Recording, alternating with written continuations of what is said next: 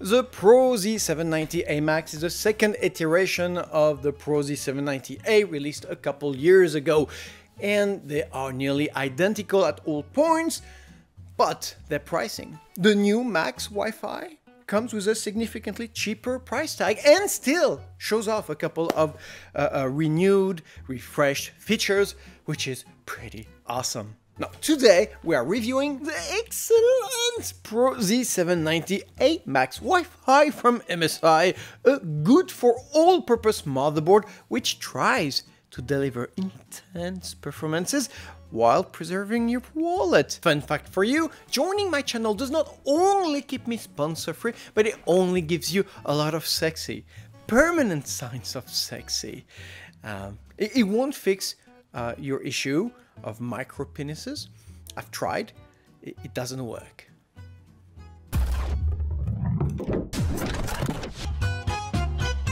So the Pro series is MSI entry level, right? They're the cheapest, kind of good for all motherboards. And I'm not a big fan of it because it usually lacks the power, the VRM power to really develop, you know, what the Z790 chipset can do, or what the 14th or 13th generation of Intel Core processor can deploy in terms of computing. But the Pro A in that aspect is different. This thing brings you to another level of computing all around and can more easily compete against more premium, more expensive motherboards such as the Prime Z790A or even Gigabyte's gorgeous Z790 Aorus Elite, both of which I have reviewed and you should be checking if you haven't done so yet. Now, starting with the obvious. Well, the Pro Max ticks all the right boxes. We got that 6 PCB layers ATX board for a long-lasting PCIe signal-resistant product. Design-wise, we have a plastic-free aesthetic showing off a perfect aluminum cut and brush control, a very mineral gray theme, which should be please both classic and white theme builders, and no more tacky integrated LED. Instead, we got our Mystic compliant connectors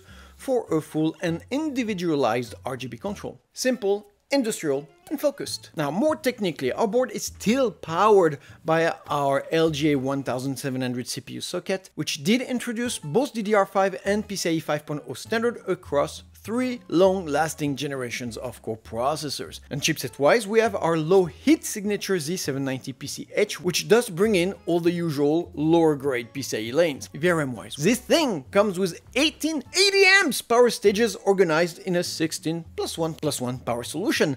That is 1440 amps worth of juice, 1200 of which is CPU-centric. And here I want to take a second to explain why that is such a big deal. Pros usually come with 55 amps power stages, which can easily be pushed at 100% usage by any of the compatible i7 and i9 Intel processors, and that translates in a very hot power solution, as I've shown on my last week review. So very good looking, but very disappointing Z790 Project Zero that you should be checking as well. Here we have 80 amps power stages. It's going to be more difficult to push them at 100% usage, so they're going to produce less heat all in general. In addition, the Pro A Max comes with 2 massive heat blocks. The main one showing off an impressively large heat plate for some extended heat dissipation, and our side block is dense, heavy, and spreads several protubating wings for some additional radiating area.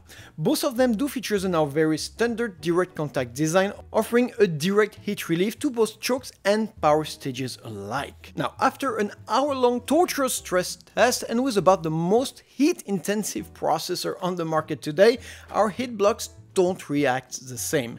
Both blocks stock most of the thermals in the first 15 minutes and plateau around the 35th minute. The side block shows a surface temperature 10 degrees Celsius higher than the main block, which well, makes sense seeing the volume differences. But we still remain largely below the 75 degrees Celsius limit, where I start to nag. It is definitely on the hotter spectrum of things, but nothing concerning. Now, these results were achieved with the stock clock of an i9 14900K. If you're gonna go toy around and overclock it, you will go beyond and will cross some threatening temps limits, which makes me say that despite having a very, overclocking worthy VRM, well, the the cooling blocks, sorry, are simply not good enough in higher grade overclocking configuration. If we had say a copper pipe linking both of the blocks to try to give a more homogeneous heat spread, things would have been different, but that's another discussion altogether. So despite some limitation, I still see this VRM as a major improvement when compared to its other cheaper Pro siblings. And I can see this motherboard toying with K-class processors, i7 and i9 alike. Now, memory-wise, again, some nice stuff here. We have an upgraded dual channel, which can now support 64GB sticks, meaning that the PRO A Max can now support up to 256GB worth of DDR5 RAM in total, with a single stick maximum clock of 7.8 GHz. And since this 7.8 GHz clock can only be achieved on single sticks, having more gigabytes in them means more RAM at a higher clock, which is pretty sweet. Staying in the memory, while our A Max keeps the 4 PCIe 4.0 enabled M.2 solid-state drive connectors we had seen on the other Pro series, no PCIe bifurcation, so you can use all of them in the same time, great for RAID configurations, and despite not having any floor thermal padding, they have no problem to stay cool thanks to some heavy individual thermopadded heat shields, except this one, which was sacrificed on, the hostel of spec boosting. Because not only is the PCIe 4.0 standard very hot in general, but it is stuck under a very heat-producing, heat-bleeding component, your graphic card. So no operating system on this stick, and no games, please. Just put some casual storage files that you really don't want to use. Finally, I would be amiss not to mention our aging 6 SATA ports for any of your legacy drives. Here they are. Now, export-wise, we have 4 PCIe slots, 3 16 slots, and 1 lucky, hairy, and single bachelor.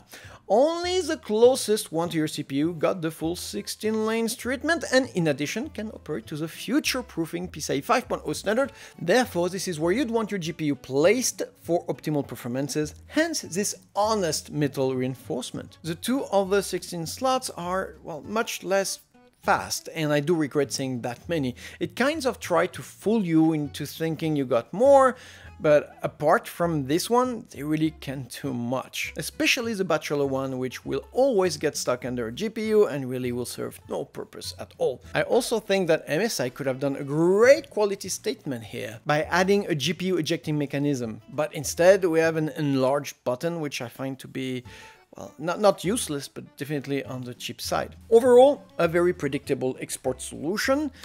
It does waste a little bit of our money on completely useless slots, but it does still protect your gaming quality for many years to come thanks to the PCIe 5.0 standard. So that's the most important. Now, back IO-wise, well, we got our integrated plate, so no obvious disgrace here, and starting from the left, we have our flash BIOS button for CPU-less BIOS update, a must for all modern motherboards, 2 legacy plugs, our display outputs, a couple of 5 gigabit plugs, 4 high bandwidth plugs, including a 20 gigabit dual channel right here, our 2.5 gigabit LAN plug, but most importantly, we have an updated Wi-Fi 7, which not only provides a much lower latency, but also doubled our data swap, so that's pretty awesome. And finally, and noticeably, we have a rather premium all-digital ALC4080 Realtek codec cleansed by a solid 520 mF worth of capacitors. I'm actually happy about this. This is a good enough solution for a rich playback gaming experience. It's also not that bad in a recording setup, so yeah, pretty nice. Overall, it is actually quite good. When you look at the other Pro series, which are only showing like 4 USB, second generation, a couple of blues, a couple of reds, this has more oomph, more bandwidth ability.